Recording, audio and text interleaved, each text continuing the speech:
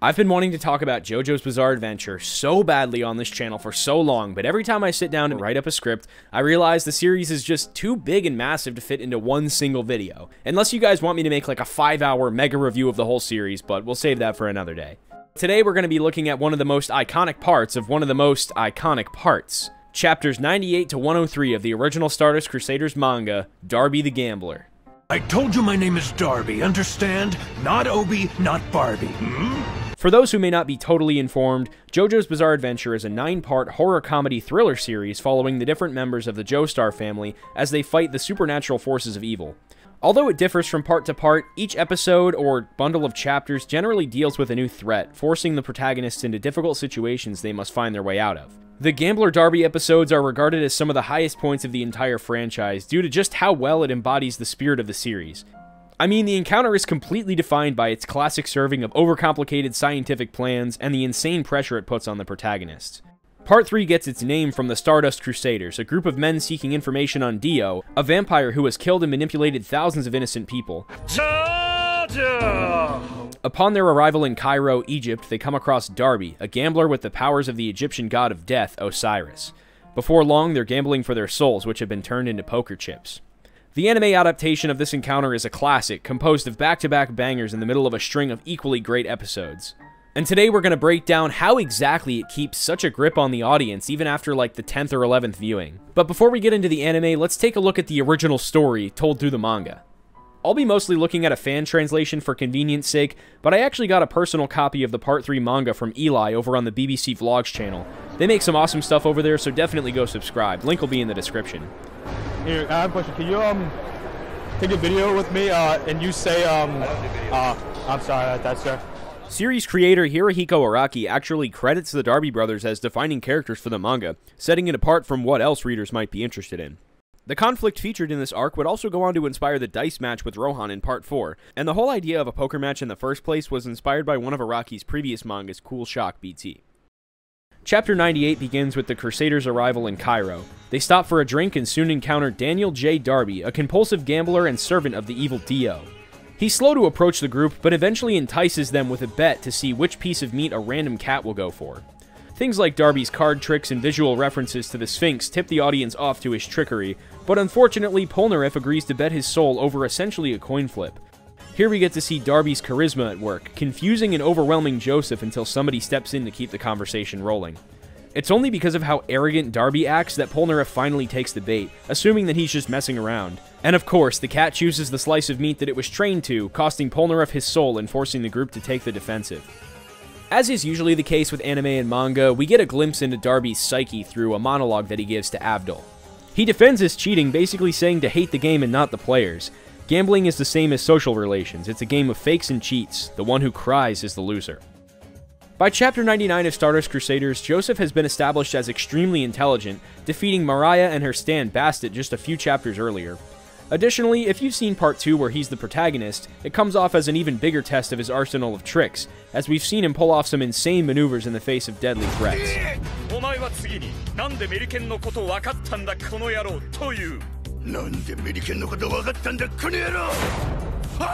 They once again play for a soul, this one being Joseph's, and this time around they'll be taking turns placing coins into a cup filled with water, the one overflowing the cup being the one who loses. This is where the true colors of Darby begin to show. At this point, not only has he revealed himself as the user of Osiris, but as a manipulative mastermind. It makes you think back to the beginning when Darby waited until the very last minute to get the Crusaders to come back into the cafe, just to string the group along and make them on edge from the very start. The chapter ends with Joseph being the clear winner. Not only has he kept his cool and bruised the ego of his opponent, but he cheated on his final turn, filling the glass to the absolute maximum using a cotton ball. It seems impossible to lose until Darby, who had also cheated, easily adds another coin without spilling the water, shattering Joseph's composure and taking his soul before he even has the chance to overflow the cup. For clarification, his ability is to take the souls of his opponents, and cheating and gambling are just two things that help him accomplish that task. Additionally, Osiris can take somebody's soul if they admit defeat in their hearts, even if they haven't actually lost the game, further tying into the idea that the loser is merely the one who cries. And if you look at Darby himself, he's less of a gambler and more of a cold, calculated cheater. If he truly wants to win, he can't let Joseph so easily rattle him by altering his plans and calling him the wrong name. And although Joseph ends up losing, Jotaro uses this gathered knowledge to poke more holes in Darby's plan. Now we get down to the poker match between Darby and Jotaro. But before we get into the details, let's take a look at what Jotaro really needs to do to seal the victory.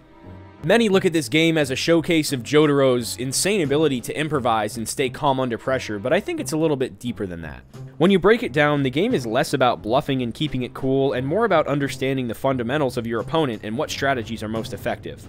Right off the bat, Jotaro catches Darby attempting to cheat, breaking his finger and finding a random kid to deal the next set of hands.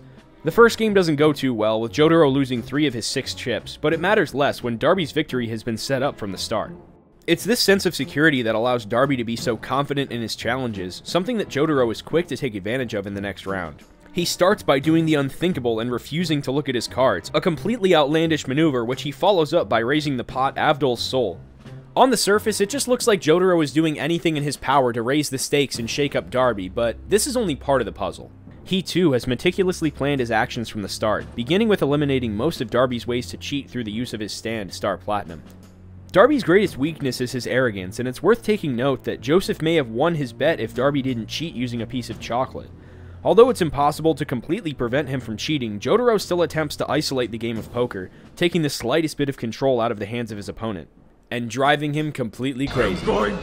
And refusing to look at your cards isn't just a bold flex, it's actually a great strategy to maintain your poker face. I mean, how can Jotaro know in his heart that he's lost if he doesn't even know in his head what cards he has? Darby raises the pot again, sure that forcing another soul out of Jotaro will finally break him, but remember, Jotaro doesn't need to win or lose, he just needs to stay calm and keep playing. So after forfeiting the soul of his friend Kakyoin, Jotaro lights up a cigarette and his efforts begin to pay off. Not only have his bold decisions confused Darby, but the subtle use of Star Platinum throughout the match begins to sow doubt in his mind. Jotaro isn't just mocking Darby, he's showing him how undetectable his stand ability can be, further crumbling Darby's confidence and overwhelming him with anxiety. And just when he regains his confidence and believes he's won, Jotaro raises the pot one final time, wagering his mother's soul. One thing that I haven't pointed out up until now is that the entire focus of this conflict is on the poker game. Darby even states early on that he gambles for the thrill of it, not to please some master like Dio. Not to mention, they barely use their stand abilities, with Osiris used to take souls after the match is lost, and Star Platinum being used mainly for intimidation. After Jotaro bets the souls of himself, Avdol, Kakyoin, and races the pot his own mother, he now demands to know the secret of Dio's stand ability in return. Information of this importance forces Darby to put his own life on the line, something that he hasn't had to do up until now. It's worth noting that to regain his confidence that Jotaro wasn't switching cards, Darby denies the possibility of Star Platinum moving at such high speeds. This may indicate that he doesn't know complete details on Dio's stand, since this is something that it can accomplish, but we're just going to leave that be for now. Either way, it brings him back to reality, and he begins hyperventilating only for Jotaro to repeat Darby's own words back to him, except instead of "Go ahead, Mr. Juster," it's "Come on, are you gonna call or fold? Say it out loud right now! Darby!" And Chapter 103 ends with the souls of everybody returning to their original inhabitants, or crossing over to the afterlife. It wasn't super clear. Darby is too mentally destroyed to reveal any information about Dio, and Jotaro's hand is revealed to have been shit the entire time. The resolution isn't very long, but the most intense part of the story lasts a good 2 chapters. It's such a satisfying victory on so many levels, from the intensity of the poker match, to the stakes, to the subtle losses and victories over the course of the conflict. Reading and researching the manga for this video was a real treat, and I do have to say, I did feel a lot of the same excitement reading it as I did watching it. But man, nothing can live up to the experience of watching this for the first time with no context. The anime adaptation is split evenly into 2 22-minute episodes, with the first covering the bets with Polnareff and Joseph, and the second covering the poker game with Jotaro. The anime really does a great job bringing this story to life. It also depicts more of the environment, like the coffee shop and the surrounding pyramids, even including the lone panel of the Sphinx to further symbolize Darby's pursuit. If you watch this episode for the first time, even if you've seen every single episode up until that one, the first thing that's definitely going to jump out at you is the giant black blob stuck to Jotaro's face. Well, the perceptive amongst you might notice that Jotaro is smoking a cigarette. So we can show animal abuse, people exploding, a literal naked child running around with a fetus, but if a 17-year-old smokes, the Japanese government will knock down your door and serve you a black rectangle. Not the gun kind of black rectangle, the kind of rectangle. What makes this even more confusing is that there are clips of the uncensored version all over YouTube, so it must be out there somewhere, just not on Crunchyroll or Netflix. Other than that, the first major difference I found between the anime and the manga is, in the anime there's a little more to flesh out Darby's powers and his backstory. After he steals Polnareff's soul, he reveals his collector's book filled with other victims, one of which being Stephen Moore. The anime actually shows us the circumstances of the night Darby stole Stephen Moore's soul, showing the bar and even the man himself, as opposed to a brief mention and just a look at his face in the original comics. These episodes are also full of your classic serving of Jojo characters randomly speaking English. If you're watching the original anime with English subtitles, it makes for a good laugh, since it can sometimes take itself too seriously. The dub is just as good for this part though, you'll just miss some of the standout lines. I mean, it's obvious why it sounds funny. Japanese voice actors aren't really trained for English lines, but you can actually break down the phonetics and find links between both languages. I've looked for like an hour and I can't find this thread, but I saw someone online talking about how Darby's voice actor probably looked at the Japanese phonetics of words like gangster to figure out how to pronounce Joestar. And since we didn't talk about it much before, let's look at how the anime handled the fight between Joseph and Darby. As previously mentioned, and if you've seen this before you'll know, Darby defeats Joseph by cheating. This is not only foreshadowed once, but twice, as we see Darby offer a piece of chocolate before the match, and have a bit himself before his final turn. This is something so minor that I didn't pick up on it until I was making this video and literally looking at the manga and anime side by side, just jumping around. It's the kind of thing that makes me really excited and motivated and appreciative of the work, but it kind of intimidates me because how could I ever create something so amazing? I know personally, I had such a high level of confidence in Joseph the first time I watched this, just because his plan seemed so well thought out and it wasn't implausible that Darby might lose his second game. Joseph always seems to have tricks up his sleeve, and fans of Part 2 will have seen this firsthand during his fights with the Pillarmen. Although Darby ends up winning, the reveal of his plan is even more mind-boggling than something Joseph could have pulled off. We don't learn how he won until later, and a trick so convoluted can only come from the mind of someone like Hirohiko Araki.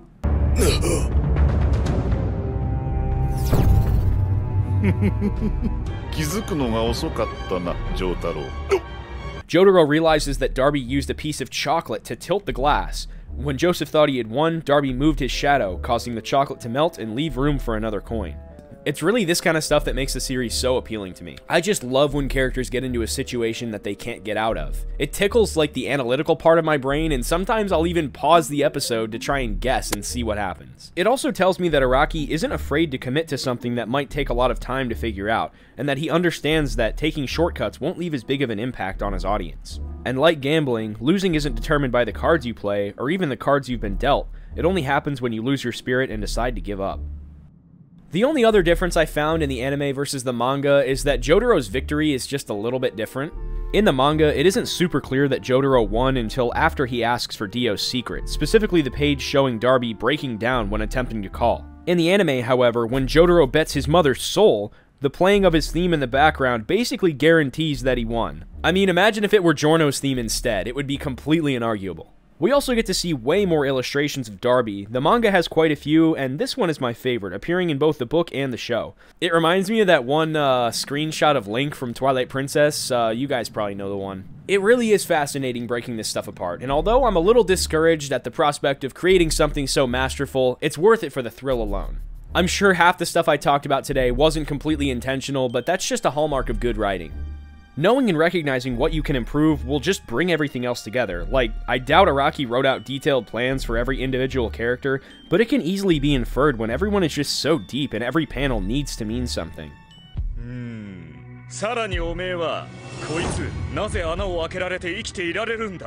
Actually, no, I was just going to end the video there, but you did remind me of one final thing that they added to the anime.